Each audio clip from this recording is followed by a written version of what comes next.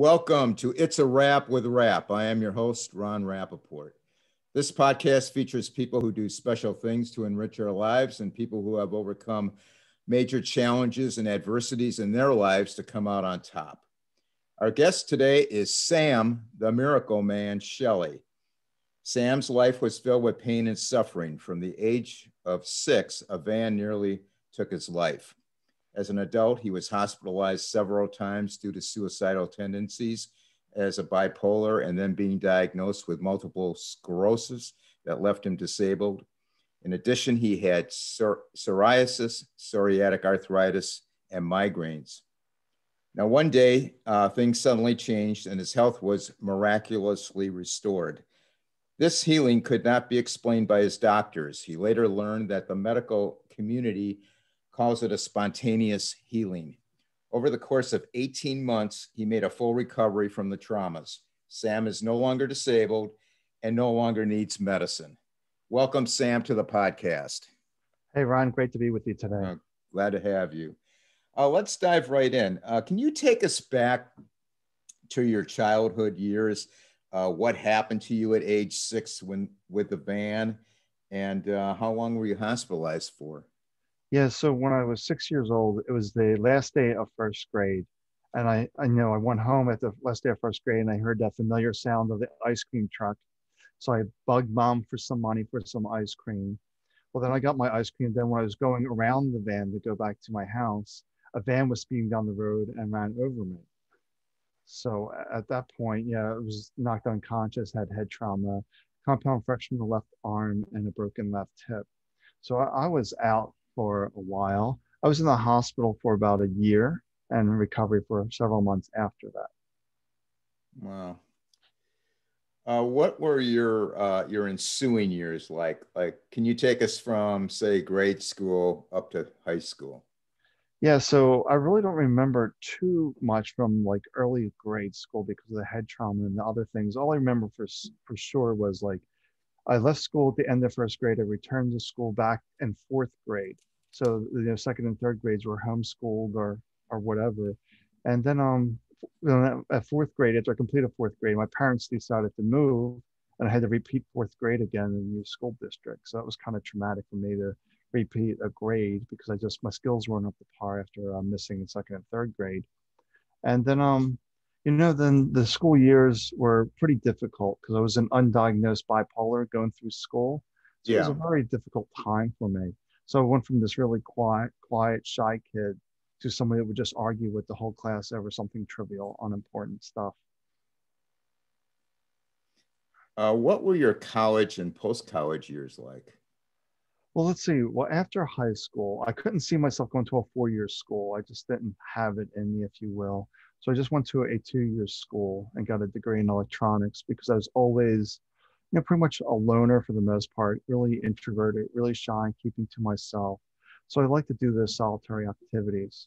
So I figured electronics was perfect, which got me into the computer field, which I did for 20 plus years. Then I left that. Now, when you were diagnosed with a mental disorder such as bipolar depression, how did the doctors treat that? Well, the way they treated it was, I was pretty much undiagnosed. So when I was suicidal in my 20s, first they diagnosed me with depression, but they gave me these pills that threw me into a mania. I finally saw a doctor at the, down in Philadelphia teaching hospital, and he diagnosed me as bipolar, but I was a rapid cycle bipolar, which meant I went from mania to depression. And I usually went through those cycles a few times a day. So I could be really on top of the world and really at the bottom of the world within a few times in a day. So it took about 5 years to get the medicine correct. Wow, 5 years. Yeah. How long did the suicidal ideations go on for? And when you had them, did you actually have a plan? Oh yeah, let's see. That went on for about 5 years. It took about 5 years to get the medicine correct where I didn't have those kind of thoughts. But yeah, I remember one time I definitely wrote the note, had the pills out and all of that stuff. Okay. Did you confide in anybody about that? No, I was really a loner. Like I said, I really felt like a loner. Even if my girlfriend at the time, which who became my wife, I really didn't confide in her either. I was pretty much isolated in my own little world, wrapped up Okay, in my mental story. gotcha. Now, psoriasis and psoriatic arthritis are autoimmune diseases. How did the doctors explain what was causing that? Well, yeah, they didn't really have an explanation for it. They just really just call it an autoimmune disease, and they saw it with psoriasis, and that psoriasis, when it gets into the joints, is psoriatic arthritis. But for me, they really never figured out the root cause. Even like the bipolar, my doctor never once said to me, "Do you know all these thoughts you have, all these beliefs and opinions, they're not the truth." He just prescribed more medicine. So I saw him for like, nearly 20 years. And it was mostly medicine, but he never once suggested like yoga or meditation, something out of that mindset was always medicine. Yeah, it seems like they're always throwing pills at everything, and they're Right. just not getting down to the root causes. Right. They're not getting to the root cause. And this is where the autoimmune disease was. They weren't getting to the root cause. The root cause was I was completely stressed out and overwhelmed with life, extremely self-critical, extremely judgmental. So I was creating this really toxic inner environment where the body starts attacking itself from all the Right. criticism, all the judgment, and all the stress was just manifesting on immune diseases. Yeah, and that makes absolute sense. Now, at what age were you diagnosed with the MS, and to what degree did you have it? Okay, so I also had migraines, in my 20s. I had really severe migraines. So when I was 37 years old, I had the worst migraine of my life at my corporate job. And I just knew something was really wrong. So I had the worst migraine of my life, but I managed to get myself home after that. But then that night I was checked out of the hospital for stroke. I talked to my neurologist for the migraines. So I saw him Monday morning. Tuesday, I was by Monday, Tuesday, I was barely able to walk. So I had the MRI Tuesday, and by Wednesday, I was in the hospital because I could not walk.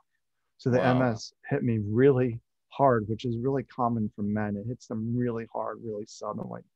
That's the way it usually is for men. So I was in the hospital for about 3 weeks, not knowing what was going on with me, Yeah. because multiple sclerosis is a process of elimination. Oh, you don't have this, you don't have this, you don't have this. So they after 3 weeks, they concluded from 3 tests, MRI, evoked potential, and spinal tap, that it was MS. And how did they treat your MS? Medicine. Yeah. So just more pills. So by the time I was diagnosed with MS, I was taking 13 daily medications, an injection for the MS, needed the cane, cooling vest, all sorts of aids just to survive. Well, that answers my next question. 13 daily medications. I wanted to know how many medications you were on. What prompted you to discover and practice meditation, and how uh, did you meditate? Yeah, because the thing is, I was never a spiritual person. I was always in the corporate mindset. It was always black and white. I had to see it to believe it kind of mentality. But when I was diagnosed with MS, I really had a lot of fatigue, a lot of the issues. So I was really a couch potato. So I was always watching a lot of TV shows, everything and anything on TV. I used to watch ghost hunting shows, but I didn't know if it was real or fake. To me, it was TV, it was entertainment. Right. But then I saw a tweet from a ghost hunter. Hey, we're having this event down at Fort Mifflin in Philadelphia. I'm like, well, I can go to that for about an hour or so before the fatigue really kicked in. So I got a hotel by the day of the event. I got a hotel nearby, and I went to this event. So at the time, it was really an adventure for me to travel. I had a freezer for my cooling packs, I had my cane, all my medicine. It was always an adventure going any place. Yeah, I can imagine. So yeah, at this event, well, first I did my research and see what was the most active, supposedly active area of the fort. Fort Mifflin was used during the Revolutionary War and during the Civil War. So it was always let me just get rid of this distractions. Okay, yeah. So it was just always just wondering, so I was at this event, And at this event, I went to the casemates, which was used as a prison for the during the Civil War time. So I was sitting in one of the casemates, well, 15, 20 minutes, nothing was happening. It was very boring, if you will, but it was, then somebody put out a flashlight and they said, turn this flashlight on. It went on, turn this flashlight off. It went off. I thought it was really curious. So I put out my flashlight and it did the same thing. I'm like, okay. So there is something here because I was a skeptic. It wasn't my flashlight. Now my flashlight was doing the same thing. So Yeah. there's something was there. Then after that, I felt like somebody sat next to me. I couldn't see. I just felt like somebody sitting next to me on the bench in the casemates. Then I just felt this overwhelming sense of dread. So after that, the group went to another area. We went to this other area. Nothing was really happening. I was getting tired, fatigued. My cooling vest was melting. So I just left at that point. But I was very curious about what happened that night with the flashlights, with somebody next to me I couldn't see. So it's like, okay, so ghost hunting is real, I guess. So what is this experience? So I was like, okay, so where can I learn more about this? So I started to read a book from a medium. You know, mediums talk to dead people. Yeah. So, Yeah. so I read this book from a medium, and they talked about one of the things they used to get into the space was meditation. And they started describing the benefits of meditation. And one of the benefits was inner peace. I'm like, I need inner peace. I'm so Yeah. stressed out, so overwhelmed with life. I need inner peace. After all you've been through, you do need inner peace. That's for sure. Yeah, so I needed inner peace. So I had no concept of healing. There was no really any instructions on how to meditate. It was really like a page and a half or 2 pages on meditation in this whole book. But that was enough for me. I was like, all right, meditation brings inner peace. I need this. So I began that night with a 5-minute practice. But I was under the impression that meditation meant you stop thinking. So for the first 2 weeks, I would sit there for 5 minutes and tell the mind to stop thinking, stop thinking, stop thinking. Then I realized it was a thought chasing a thought. Then I realized, wait a second, I have thoughts, but I'm not my thoughts. That was the first profound realization that I was not my thoughts. So the next question that came up for me, well, if I'm not my thoughts, then who am I? So I got my answer about 3 months later. So I was still sitting for 5 minutes a day after that, 5 minutes twice a day by the second month.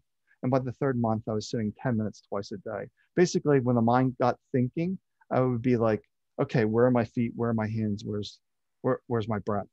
Thinking, come back to the moment. Thinking, come back to my sensations. And that was my practice.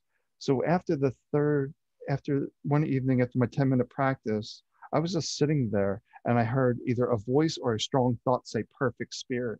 I'm like, that's it. That's who I am. I'm perfect spirit. Ron, you're perfect spirit. Everyone listening is perfect spirit. But we get lost in this mind filled with all this garbage that I call head trash, that we forget who we are.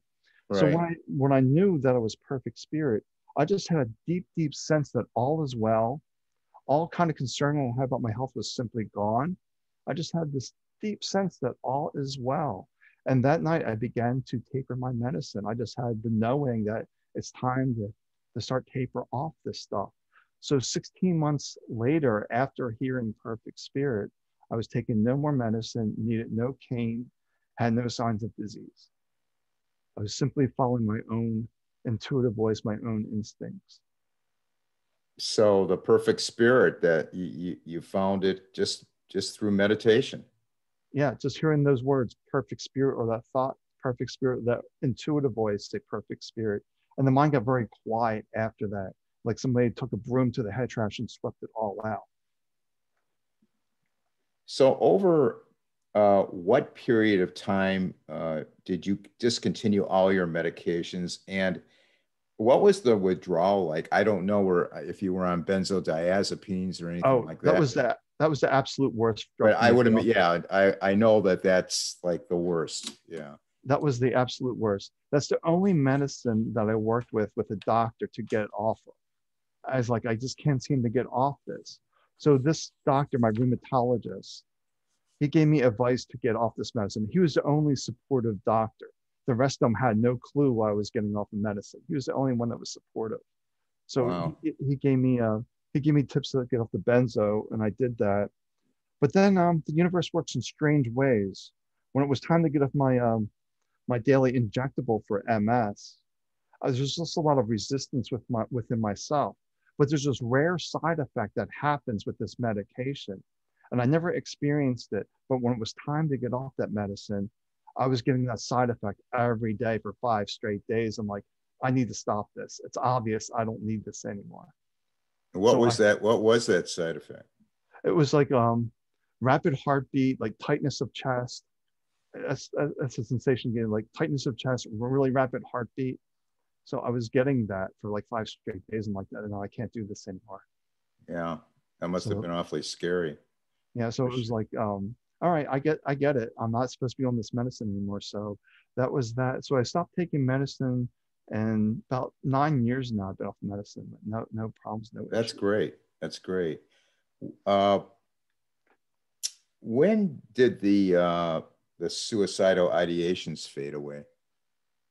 Well, once I was stable with the medicine, that pretty much wasn't an issue. But one thing it did, I wasn't, I don't know if it was, I was just extremely depressed when I was given the MS diagnosis. Like my bipolar became unstable at that time. But they did give me some additional medicine to help with that. Because the way I was diagnosed with MS was really unusual. It was basically a visiting doctor just on a weekend, like a fill-in doctor. He Yeah. just basically walked in one day and said, well, he's on his daily rounds, like, oh, we concluded you have MS, and promptly walked out. He basically said, oh, we determined you have MS, you'll be okay. And he just left the room. Wow. I'm glad you don't, I'm glad right now you don't have to deal with any more of those doctors. Who dubbed you the Miracle Man? Well, it was after I wrote the first book. One of the book reviewers on Amazon called me the Miracle Man, and it stuck. Yeah, I like that. Sam the Miracle Man. It's got a good ring to it. What was your family support like during the MS period? And tell us about your married life at that time and how all that was affected. So from my family, my mom was supportive, and my father was supportive, but my wife wasn't too supportive at that time. Like I was in the hospital, for MS for 3 weeks, then in rehab for another month. I told her all these kinds of things, all these disability aids I need at the house so I can come home. So after I, check out of the hospital, she has me running around to all the stores getting my disability aids. I'm like, why didn't you do this beforehand? It's summer. I don't do well in heat. This makes no sense. She's dragging me around. And her thing was like, I didn't want to buy the wrong things. And it wasn't that. She just wasn't supportive. And like when I was in the teaching hospital in Philadelphia for 3 weeks, I didn't see her very often. She didn't come down too often. I later discovered, which ended the marriage, that instead of seeing me, she was out on dates. Yeah. Well, can you tell us what was the physical transformation of your body like? I mean, when you were going from all these medicines and everything to back to what we'll call normal, what was it like going through that for your body? It still feels a little surreal for me because I basically had an injured, damaged body from the age 6 to the age 44. Yeah. So it still feels like I didn't have a healthy body for that long. It still feels like surreal that I don't need a cane today. I don't need medicine. I don't need anything. So it's a little surreal today that, my transformation. Did religion or spirituality play any part in this at all? Well, I had no spiritual teachers when I was going through this journey. I was really just following my own intuition, my own insights. Out of curiosity, I was, starting to go into some metaphysical groups and things like that. But I didn't really have any like guru or anyone that I followed. It was really my own instincts. And then after I healed, then I started to read the spiritual books and try to understand what I went through. What prompted you in 2014 to write the book, I Don't Dwell, and tell us a little about the book? Yeah, so basically I wrote the book in 2013. It was published in 2014. But it really came about the book was everyone was asking me, how did you do this? How did you do this? Yeah. So I decided to lay out in the book of how I did this. And actually, I actually shopped it around and got a traditional book contract for that. So that publisher went out of business. You know, I just give the PDF of the book away. I just give that book away now so people can just see the steps that I did. And it is extremely simple, my 5-minute practice. And then the next book that I have an idea that I started to write a little bit was the 5-minute cure. That's really what it was, you know, very simple practice of I'm either in the mind or here in this moment. Now, what was the reaction of the physicians treating you after you stopped all of your medications, and what were your labs and your MRIs? What were they like? Yeah, so the last appointment that I had, because I was dropping all my doctors as I was getting off the medicine because they weren't supportive of my journey going off medicine, except for my rheumatologist. He was the only one that really helped me with that. But I kept my neurologist appointment. You know, I just wanted to be curious to see what my neurologist would have to say. So I saw him, I guess, 2, 3 months after I stopped all my medicine and things like that. And he was really puzzled. He's questioned me for 45 minutes trying to quantify what I did. He's like, Yeah. your scans are clear.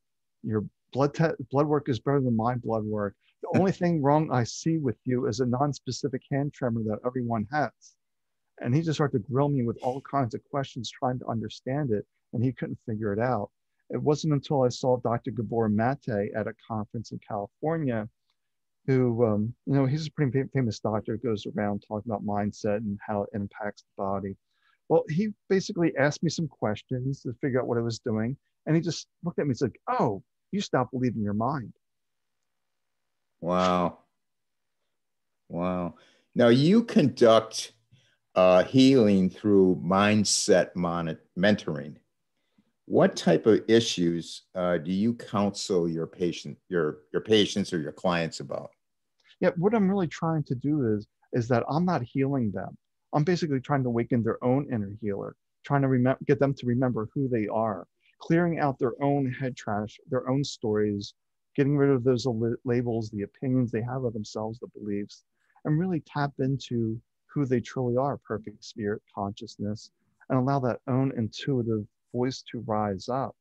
So, and sometimes I do step in a little bit, like the best example I can share this, a friend of a friend called me and said, I know somebody that is in the hospital with cancer.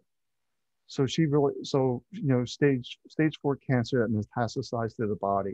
So I went into the hospital room and she was in really bad shape. I was just looking at her and like, she only has days left to live. She was in really terrible shape. So I worked with her for 90 minutes. We did one 90-minute session. And then she went home a few months later. And then, Wow.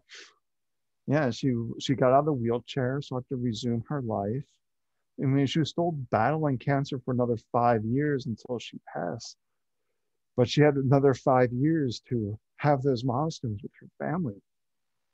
That's unbelievable. Listen, you've been throwing out that word head trash, and I know what you're talking about, but I don't for the audience. Can you explain that? Yeah, so head trash is basically it's taking you anything out of this moment. So it's all the stress, it's the anxiety, it's the worry, it's all the stories that we're not good enough, we don't measure up, we don't have the skills, we're not the right age. It's all those nonsense that we have in our head. That's really garbage. So before, you know, my first book was I Don't Dwell, like not stop dwelling in thoughts. I'm like, well, that doesn't really connect with people. If I call it garbage, head trash, you can see that you can throw that stuff out. You don't have to be stuck with it. You can throw it out like the garbage. You can just toss it out 5 minutes a day. Now, what kind of successes do you have counseling your clients? It's really like it's miraculous the things that I'm seeing. It doesn't explain any rules that people have really shifted their lives when they get rid of that head trash and really tap into who they are from things like cancer to, you know, things like social anxiety. All those kind of things are that there's no limitations. All the limitations are just strictly in the mind. It's really remarkable, people that are in sessions with me, because one of the indicators that I see in my sessions when I'm doing like Zoom, I can see their face because I can't do it in person now. But typically they'd be like sad, feeling very heavy, like depressed, that things aren't going well in their life. And after each session, they just feel deep peace and they're just smiling.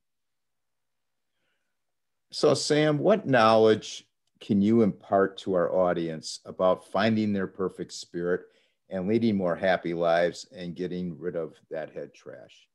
Well, it's really simple. You have to realize if you're in the head trash, you're in the story, you're wrapped up in the mind. So if you're wrapped in the mind, you're either thinking about the past or guessing what the future may be. But we have to realize that all of our power is right here in this moment. So realize when you say, where are my feet? You're going to be focused on your feet. You're not going to be focused on the story. That's basically my practice. There goes the mind thinking again, creating these stories, bringing me out of this moment and into a place of disempowerment. When you're not here in this moment, you're in a disempowered state. So it's really coming back into this moment, like Eckhart Tolle talks about, the power of now, and Ram Dass in the 60s talking about the present moment. Like everyone has talked about this, be in the present moment. And that's where all your power is. And once the head trash is cleared out, then you can hear your own insights, your own wisdom that is here in this moment. That's always there whispering to you. We just can't hear because the mind is so noisy, so distracting. We can't hear our own wisdom. That people know that they know what to do for them, but they forget, they get lost in the head trash. So I'm really there to help them, remind them who they are outside of their stories. Okay, so for the layperson, I would say thinking about the future, thinking about the past, that's kind of like what you're talking about, right? Yeah, Head trash. yeah, it's a head trash. It's a disempowered state because the past is long gone. The future is not here. All we know for certain is right here, right now. Anything else is just guessing, but we don't really know. And we sometimes people have these big goals, and then when that moment actually arrives to that goal, and if there's a mismatch, then you get all sorts of stress, anxiety, and that's not healthy. It's really about getting rid of the stress and worry and the anxiety so the body can start coming back into homeostasis, back into harmony. And I would imagine if one goes into that meditation state where they get rid of all that head trash and they take a look around, they're probably looking at things they've never seen before, on their Absolutely. surroundings. Is that right? Yeah, because they actually done a study on this, and it might not. And I do want people not to be so focused on meditation, because I found many people that meditate that are angry and really upset with the world because they haven't really dealt with their head trash. It's really being mindful throughout the day when you're interacting with people, not getting hooked into the story, but remembering yourself here in this moment. But that's the thing is, they've done a study that people that are here in this moment experience the present moment 3 times longer. So time Wow. slows down. Could you say that again? They say that again? They've done a study on this up in Toronto, the University up in Toronto. People that meditate or that here are really fully here in this moment experience the present moment 3 times longer. Wow. Time seems to slow down for them. Wow. Can you tell us about your website? Yeah, so my website is headtrashanonymous.org. Okay. Yeah, so headtrashanonymous.org. Yeah. Okay. And then you can find me on, YouTube as Sam the Miracle Man. And then they're on YouTube. I'm sharing daily videos on YouTube.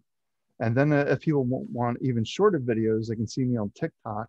And I've been doing daily videos there for about 2-3 weeks now. So I do these 15-second, 30-second TikToks of just the daily wisdom nugget, if you will, just some insights. But then I dive into deeper topics on, on the YouTube, including some meditations to clear out the head trash.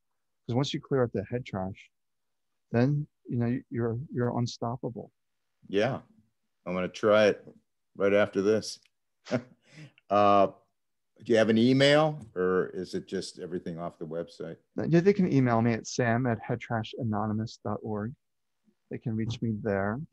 But and then also I'm on Facebook. If they're on Facebook, I think go Head Trash Anonymous Global Chapter. If they go to my Head Trash group on Facebook, they can get a copy of my first book, the PDF of I Don't Dwell. I just give that away in that group. They can just see the files and download it. No emails required or anything. I just want to freely give it out there, give that wisdom out there that, and people have read that book and cleared their social anxiety. I have a really nice testimonial. Somebody read the book. They were unable to work because the social anxiety was so bad. After Yeah. reading that book and doing the steps, and now they're back in the workforce. Well, it was certainly an interesting talk. I will include all the links in the podcast notes. I would like to encourage our listeners to contact the podcast with any comments, suggestions. Our email is itsawrapwithrap@gmail.com.